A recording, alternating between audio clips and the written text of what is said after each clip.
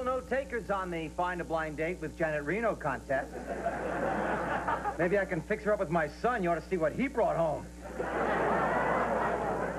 And now let's keep the show rolling and give a big paw for Miss Ann Sherman, huh?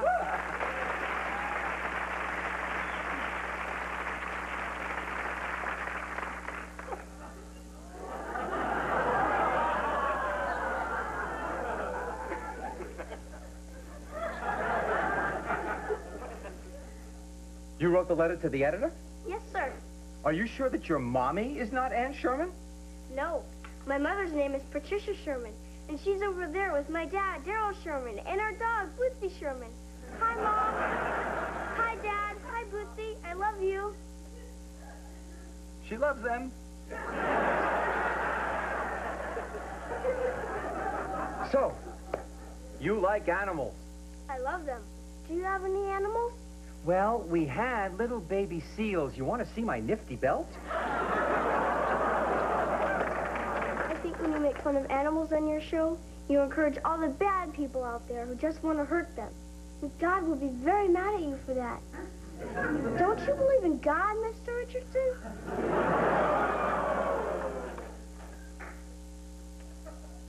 Do you think it's time for a commercial?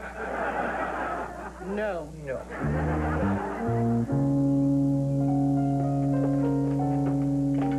Oh, Greg, that smells so much worse than what you made last night. What is that? It's vegetarian lasagna made just the way you like it, Dad. With meat? Hey, Mr. Richardson. Saw you on TV today. An 11-year-old really kicked the crap out of you. It was a great show. Okay, soup's on.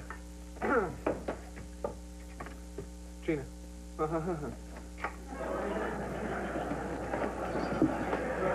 Okay, Dad, this has to be eaten at just the right temperature to get the essence of the basil oregano sauce. What the hell happened to you in Europe? Oregano, basil, Gina?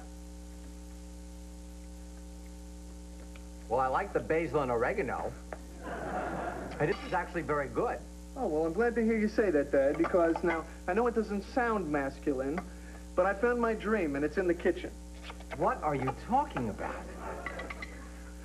I'm going to be a chef. Oh, really? I want to be a jazz singer.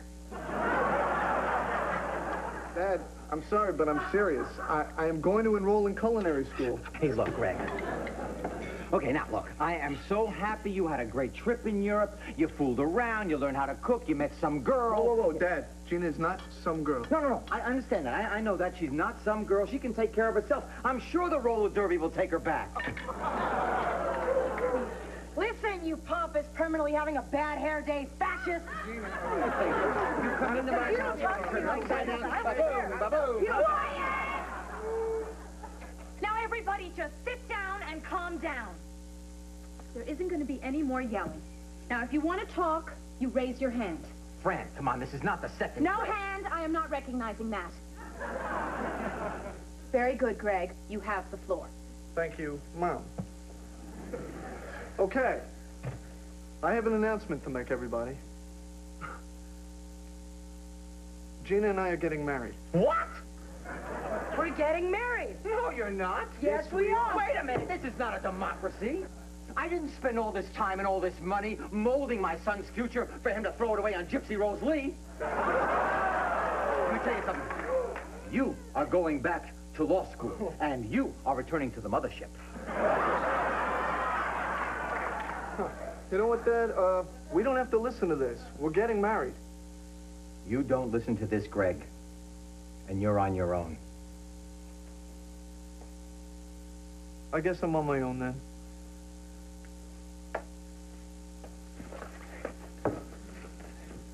Can't believe you just did that. Oh, come on, Fran. You don't know what's going on. Yes, I do. Greg wrote me all about Gina.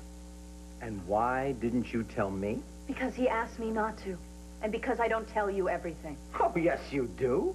You tell me everything. This is my house. I know everything that's going on here. Where are you going?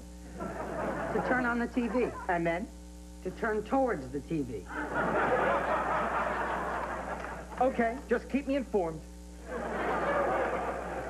Look, I know that Gina is not exactly what we envisioned for Greg. Oh. But let me remind you that 23 years ago, I brought you to meet my parents, who hated you the moment you walked through the door. They thought you were crude and uneducated and that I had stooped to someone who was beneath me.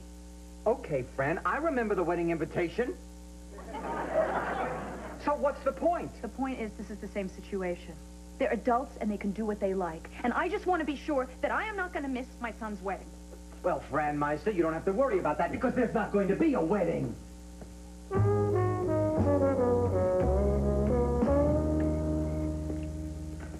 You know, it's nice the way the oregano doesn't overpower the basil. Oh, David, please shut up. I need silence, which includes chewing. You see, this is the kind of father-son moment I'll be relating to my therapist years from now. Open the door, you sissy. I think she's talking to you.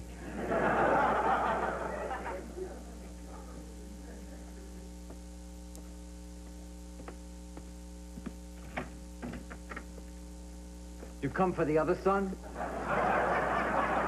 No, I got a few things to say to you. David, out. Where should I go? Because I know how you like to keep track of me.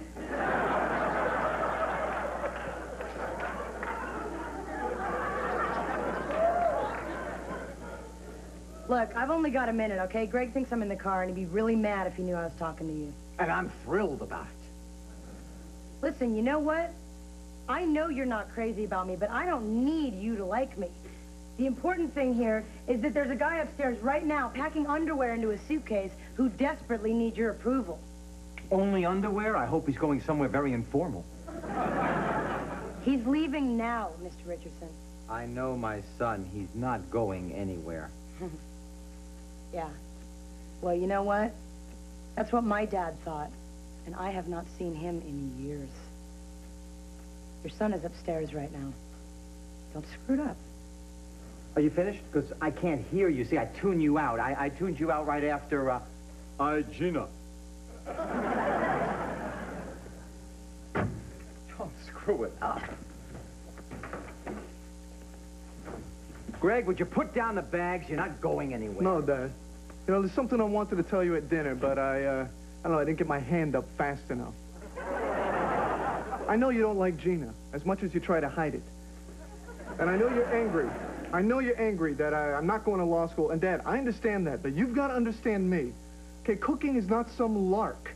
It's the first job I can picture myself doing for the rest of my life. It doesn't even feel like a job, except for casseroles, which... And I'm crazy about Gina, and I want to be with her, and we're going to get married, Dad. That's it. Okay. What do you mean, okay? I have more. I was going to discuss your inability to compromise and your stubbornness and your hair. So that's it. I mean, you understand. I understand that you are very serious about this. I understand that that girl is a casserole. I guess I'll go unpack my apron. Get over here.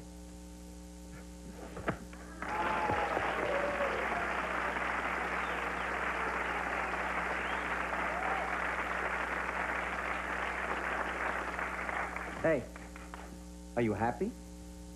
You know what would make me really happy? If you went out and gave Gina a big hug.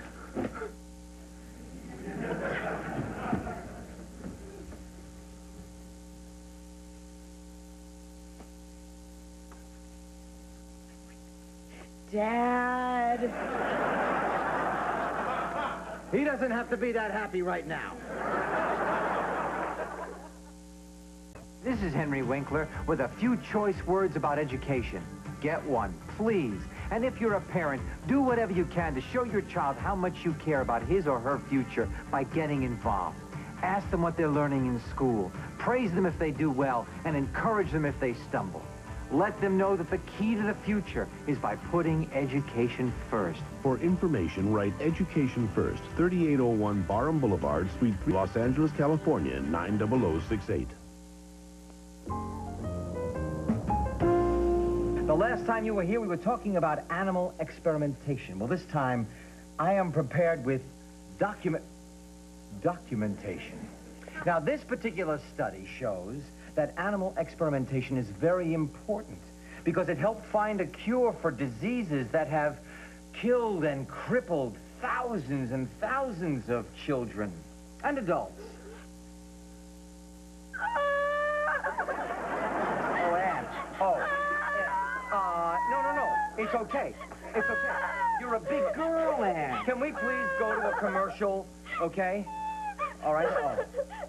Are we off the air? Yes, we've got a 2-minute commercial, yes. Oh, are they gonna hate you?